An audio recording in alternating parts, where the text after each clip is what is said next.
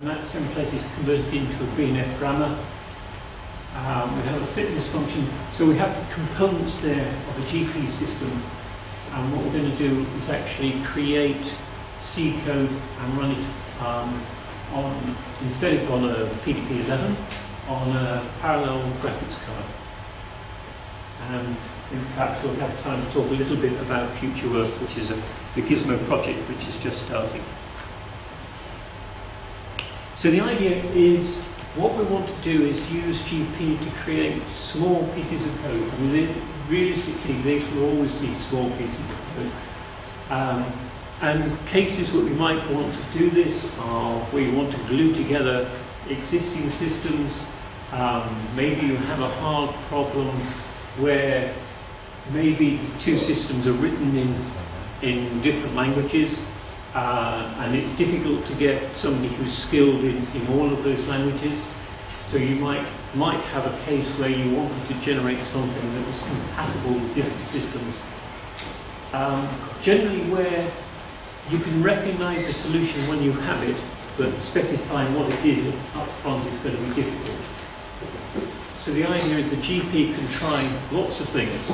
I mean, you can try literally thousands of things, and most of those can be totally rubbish. Most of them will be totally rubbish, as long as every so often you get something useful. And the way we actually see this being used for real is perhaps what the GP does is come up with prototypes which can then suggest ideas to software designers.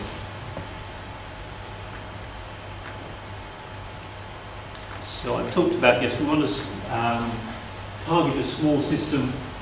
The Gizmo approach is actually to use an existing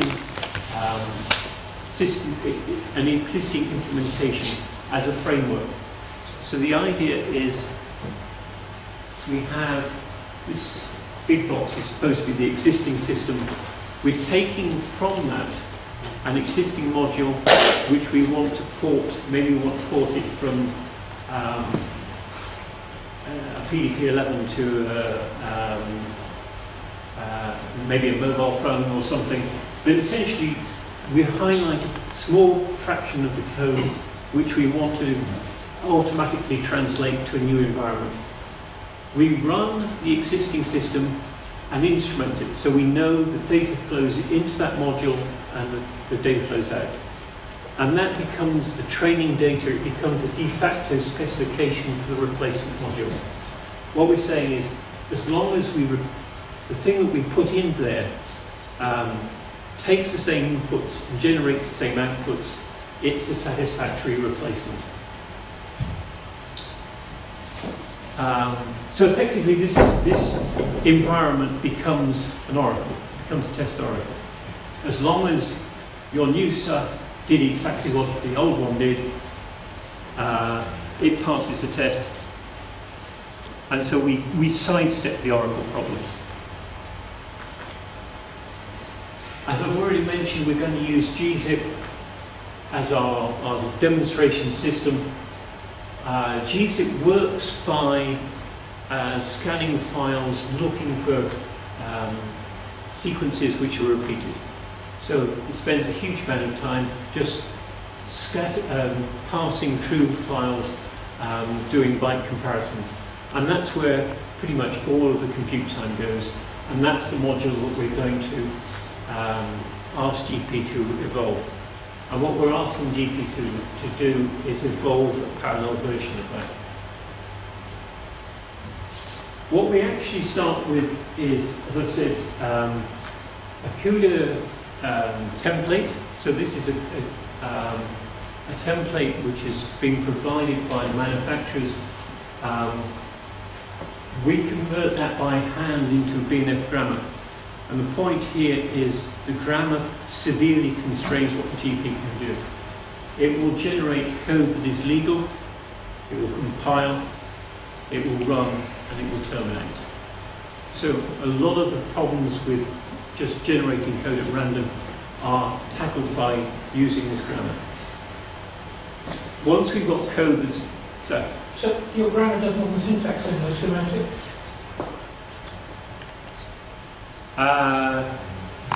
The grammar, this partly is tied up with the way that the CUDA kernels work.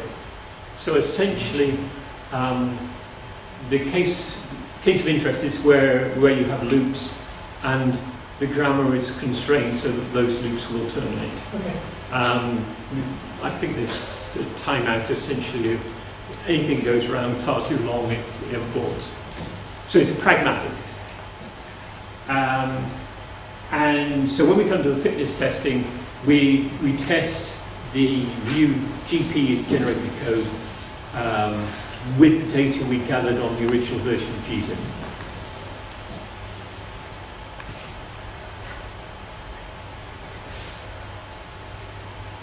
So the point is, nVidia has supplied a large number of working examples. They've been generated by experts in CUDA. They're certainly they're more skilled at writing CUDA than I am. And what I've done is I've just taken one of those which seemed to be this close a match to what we wanted gzip to do. But the template that we supply to GP knows nothing about gzip itself. What it does is it constrains it to generate things which will be CUDA kernels, and then the search is guided by the fitness functions.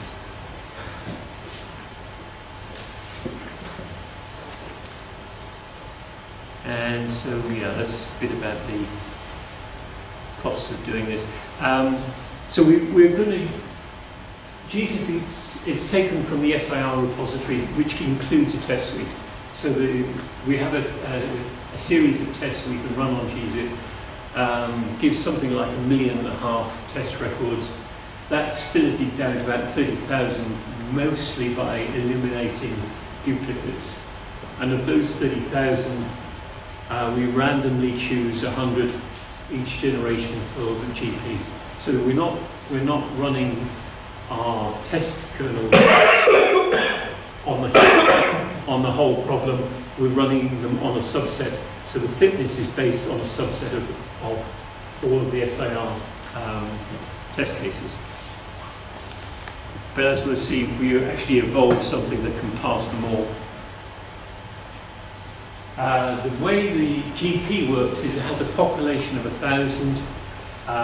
For pragmatic reasons, that's broken down into 10 groups of 100 kernels each, and those are compiled together.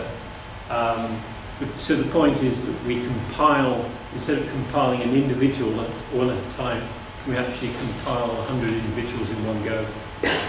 Even so, the compilation time is about 7 times as long as the runtime.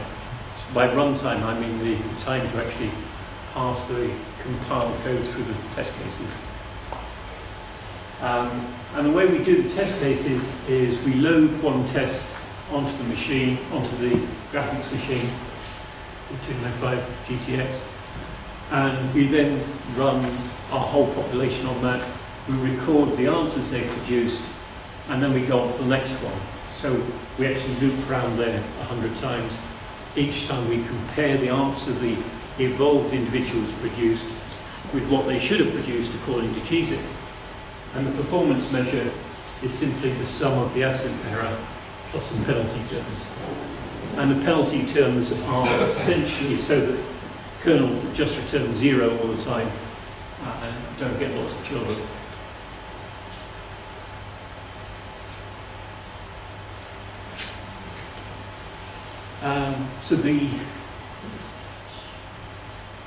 So this line, the red line, is the evolution of performance. So what we got up here on the log scale is the best individual on the population in terms of their error. So error 0 means they actually scored exactly right on all 100 cases, and you see it starts off pretty poor, and then by that generation 50 or so, we get a perfect individual, and that individual remains, or at least descendants of that individual remain in the population from there on.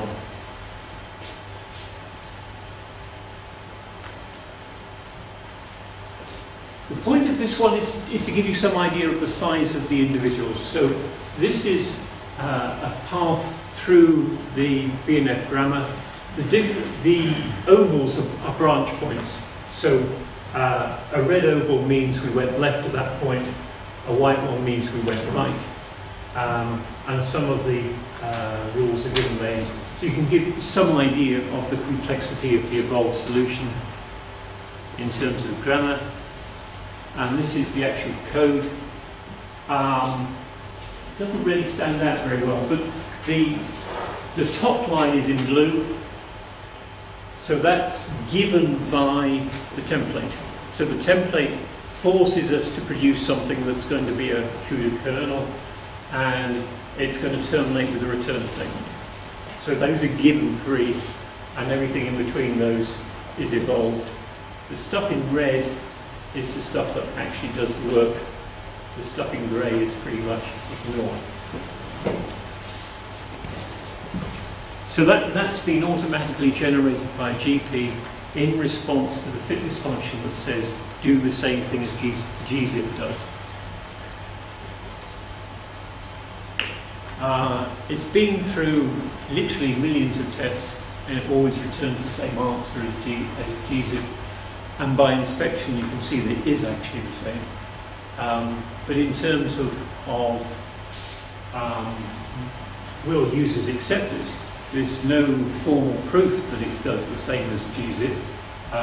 From a pragmatic point of view, we can look at the code, at least on this small example, we can look at the code. And as I said, we tested it literally millions of times. But there's still potentially this problem that somebody might turn around and say, well, how did you know it?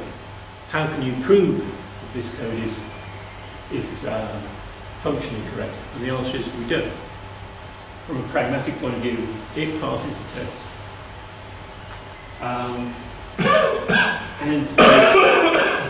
And to conclude, this is the first time that a CUDA kernel has been automatically generated by an AI technique. Surely the answer to the question, what is the form of proof?